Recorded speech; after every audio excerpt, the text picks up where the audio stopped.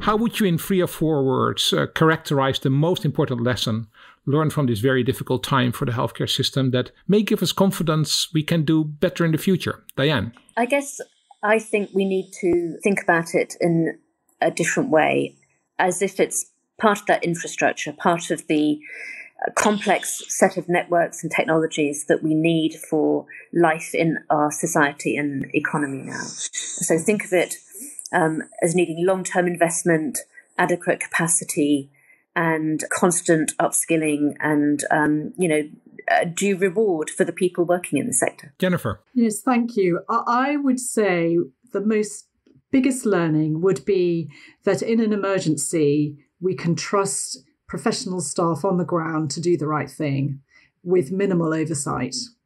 And I think that's an enormous lesson for management. That's a great lesson, yes. Kaya, what's the most important lesson learned for you? I would say organizational structures overcoming inertia.